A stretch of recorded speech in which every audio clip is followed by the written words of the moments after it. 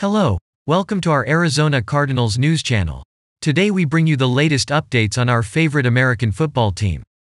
If you're a Cardinals fan, then you've come to the right place because here you'll find the latest news about Arizona. So subscribe to the channel so you don't miss any information we'll bring about the Cardinals. Now let's get started. The Arizona Cardinals inked offensive lineman Will Hernandez to a 2-year contract to return after playing on a 1-year deal last season. It was a reported $9 million. The details of the contract are on Over the Cap and also on Spatrack.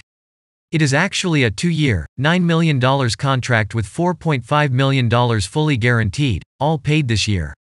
He gets a $2.5 million signing bonus and will make $2 million in fully guaranteed salary in 2023.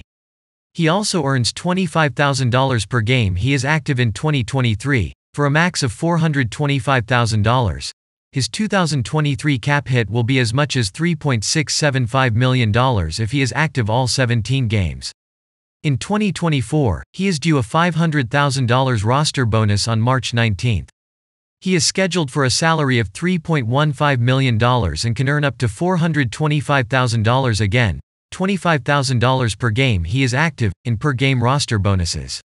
His cap hit in 2024 will be as much as $5.325 million, but he can be released before the roster bonus only incur the dead money charge of $1.25 million.